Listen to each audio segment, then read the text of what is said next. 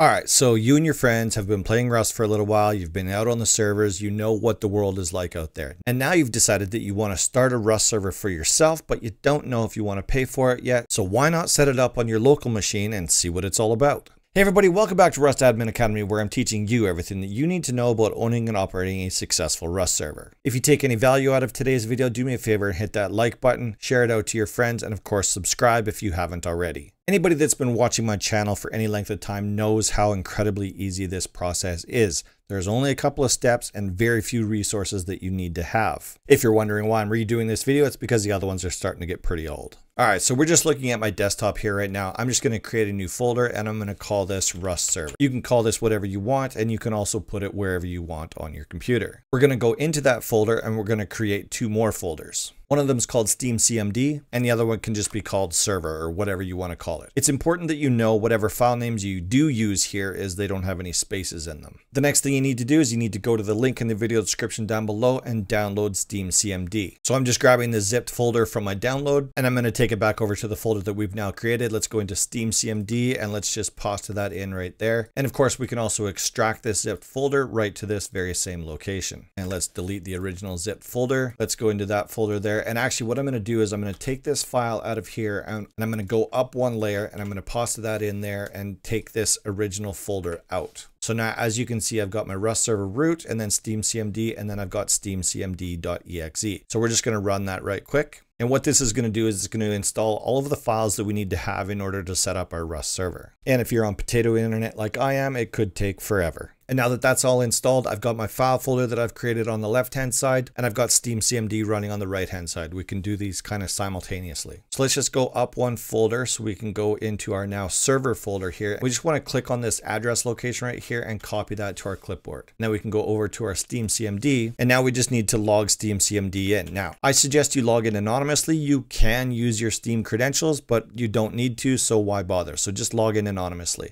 Make sure you spell it correctly. Once that's done, we need to tell steamcmd where we want to install the files that are required for our Rust server. So the command for that is force_install_dir, and then we're just going to pasta in that address that we grabbed earlier for where our actual Rust server is. If you get this yellow warning here that says please use force_ blah blah blah before login, don't worry about it, just ignore it. And then we just need to tell steamcmd that we're ready to actually install those files. The command for that is app_update 258550. That number 258550 is the Steam ID for Rust. And again, depending on your internet, this could take a couple of minutes, but what this is going to do is actually install all of the files that are required to run your server. And once that's done, we can be done with steamcmd. The rest of the work we're going to do is in this folder right here. So the next thing we need to do is actually create the file that is going to run our server specifics. So let's just right click in here. Let's create a new text document, and we can pretty much call this whatever you want. I'm going to call it Rust server start, and I'm going to change the extension from txt to .bat.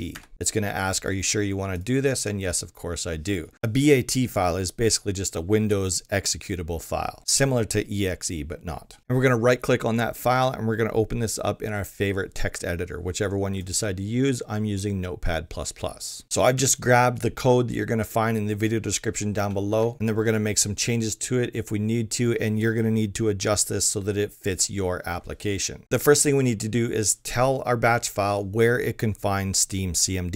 So if you remember from before, we set it up in this folder right here, and we can just copy this address location right here if you want to, and we want to replace this section right here before the steamcmd.exe. It's the executable file that we're telling the batch file where it is. So yours may look something like that. The next thing that we need to define is where our Rust server is. So same thing as before. Let's go to our original folder and we're going to grab this server location right here. Same thing. We're going to click on the address bar at the very top, go back over to our batch file, and we're going to change this location right here. So as you can see here, the first line of our batch file is essentially doing the same thing that we did manually a minute ago with steamcmd. So obviously we're telling the batch file where to open steamcmd from. We're telling it to log in anonymously, and then it's going to run this command right here, force_dir, same as what we did before, and it's going to go to the correct location because we've now changed it. And then of course it's going to do app_update 258550. Once it's done with all of that, it's going to actually quit the application for us, and then it's going to start running all of our Rust server details. Now this gets pretty important and can get very extensive. The example batch file that I have listed in the video description down below is just kind of like the basics of what you absolutely have to have in your batch file. So I suggest you leave your server port at 28015, your Archon port at 28016. Put your query port at 28017, your app port at 28018. Now, all of this port information is really only important if you want your server to be publicly accessible so that your friends from outside of your network can actually join your server. All of these ports that we've defined right here, we will then need to open in our firewalls in order for people to be able to access in. I've done a couple of videos on port forwarding. I'll put one of them in the top right-hand corner. So here's where you get to decide what your server is actually going to look like. So server seed, you get to determine which map is actually used on your Rust server. And you can use places like rustmaps.com to figure out which seed you want to use. So server seed combined with world size, now you know what map is going to appear on this server. Max players, pretty self-explanatory. Server host name, this is how it's going to appear if you do your port forwarding. Your server host name is what's going to appear in the Rust directory as long as you've done your port forwarding.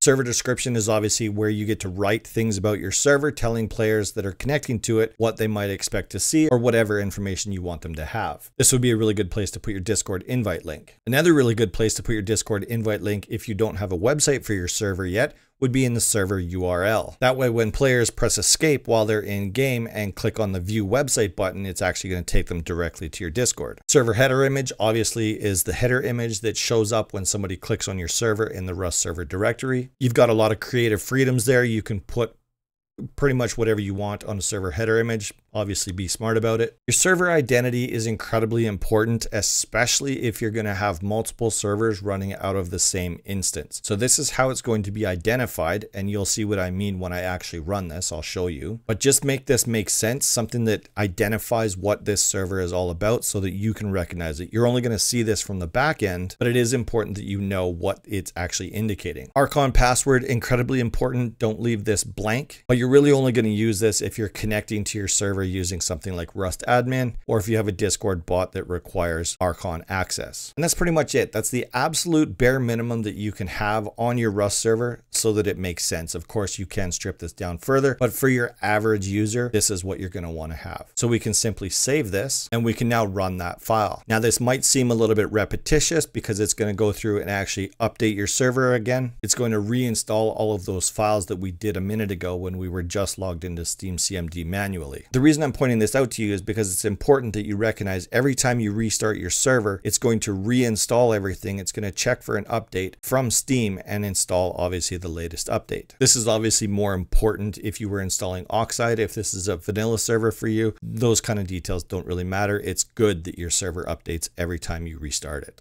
If you are going to be installing Oxide on this server, that'll be coming up on a later video because there's a couple of really important things that you have to do to the batch file in order to run Oxide. Once it's done downloading and installing the latest version of Rust, it'll go ahead and start booting up your server. This can take a couple of minutes.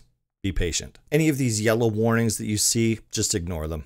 The only warnings you ever really need to worry about is if they're red. If you get this warning asking if it's okay to go through your Windows firewall, just click on Allow Access. If you see your console spamming a whole bunch of information, it's okay. Just let it continue doing its thing. As long as nothing's in red, you're good. And then once you've got all this information in the bottom left-hand corner there, it gives you your server ID, your max players, all that other stuff. You're good to go. Your server is online. And if you just want to hop in and play on a vanilla server, you're 100% ready to go. You can log right in, which I'm going to show you how to do that in just a minute here. But because I know most of you are here because you want to be able to fly around and you want to be able to spawn in as many things as you possibly can, you need to make yourself the owner of this server. So in order to do that, you're going to have to know what your Steam64 ID is, and then we're going to type in owner ID space, and then we're going to put in our Steam64 ID. And if you're going to have multiple people in here written as owners, you're going to want to put in a name in quotations there just so that it's written to the file with a name so that you know which Steam ID goes with which person. So we can hit on enter, and then we need to write that to the configuration file, and that command is write CFG. Config saved, perfect. So now we can minimize this, and I'm going to actually show you something real quick before we actually log into this server. So you remember earlier when I was talking about the server identity in your batch file and how important it was? If you go into this server section right here, this is where it's going to save all of the information related to this one server. And this is the server identity right here. You saw me put in there 2024 test server, and we can go in here. This is going to have all of our map saves, our blueprint saves, all of the pertinent information for this specific server. So when it comes time for you to to wipe your server, if you want to wipe blueprints and everything all at the same time, you just simply select all of that and delete all of these files when the server is offline. Reboot your server with a new map seed and a new map size, and you're good to go. It's going to reload everything and everyone will start over fresh. So because this server is hosted on my local computer and I haven't done any port forwarding yet, I will not be able to access this server using the normal methods. So instead, let's hit F1, brings up our F1 console, and you would type in there client.connect space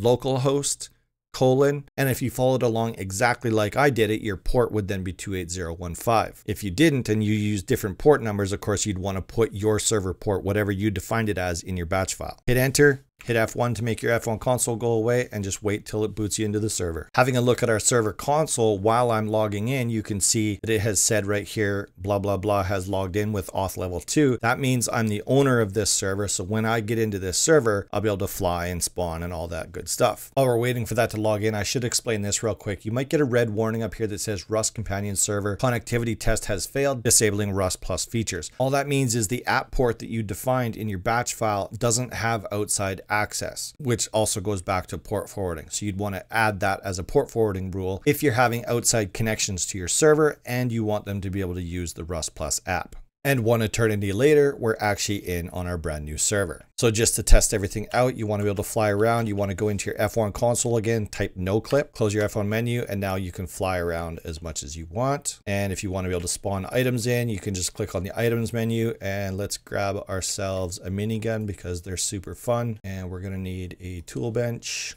Let's just go down here somewhere, plop down a tool bench. Let's reload our minigun and there we go.